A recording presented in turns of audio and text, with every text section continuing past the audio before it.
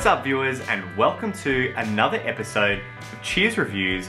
I'm your host Jimmy, and today we are talking about the Squier Classic Vibe 60s jazz bass. Late last year I ordered the last 60s jazz bass from the Classic Vibe series, which was coming from the other side of Australia, and unfortunately when it arrived it was damaged. So when I opened it up there was a sizable chunk taken out of the body, so unfortunately I had to return it, get a refund, and wait until another one became available. So I'm really pleased to say that yes, the wait is finally over and I can't wait to dive in and see what it's all about. If you've been watching the channel, you'd know how impressed I've been with the Classic Vibe series coming out of the Squire factory in Indonesia, and the 60s jazz bass is no exception to that. As the name suggests, this bass pulls inspiration and styling cues from the 60s ancestors, which is arguably the best era of Fender basses. Check with your local dealer for pricing, but this came in at 579 Aussie buckaroos, which is very good value considering the quality of bass that you're getting. There's a few different colors available. It comes in black, the Daphne Blue, which we've got today, and it even comes in a fretless version available in a 3-tone sunburst. Each come with an awesome red tortoiseshell pickguard, which really make the trio of colors pop. Personally, I really love the Daphne Blue. I think it's a really unusual color, especially in the Squire range, and it really caught my eye when I first saw it. And it really looks good up against the tinted glossy neck.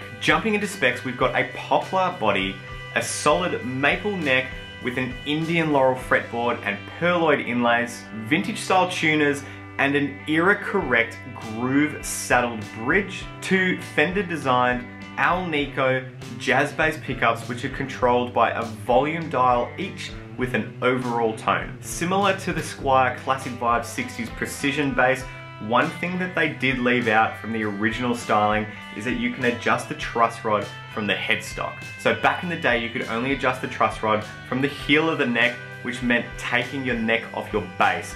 How annoying would that be? Anyway, I'm really keen to have a jam, so without much further ado, let's see how it sounds.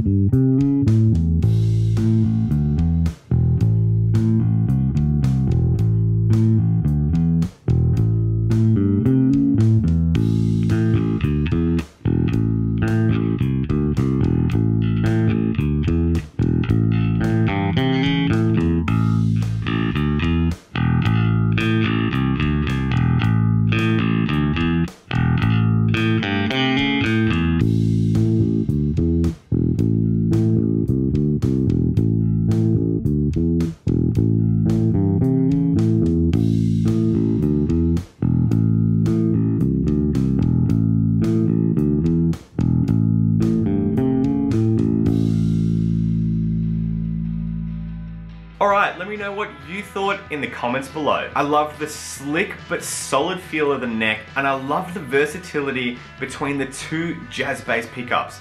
I do love my precision basses, but every time I pick up a jazz, I'm always reminded how versatile these actually are. The only thing worth noting is that the fretboard is a little bit dry first out of the box, but a coat of lemon oil will fix this right up. And by the way, this has been common across any Fender or Squire product with a Power Ferro or Indian Laurel Fretboard. They're just a little bit dry when you take them out of the box. Another thing I love about this bass is the weight.